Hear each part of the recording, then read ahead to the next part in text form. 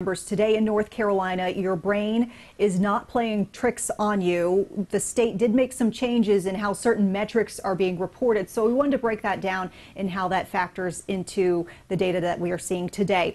One change that started today impacted the time of day that testing data is being pulled for reporting.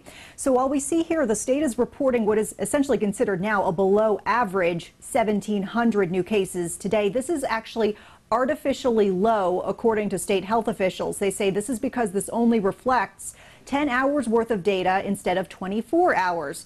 This is a one-time impact to the numbers. Tomorrow, the reporting is going to return back to normal, that 24-hour period.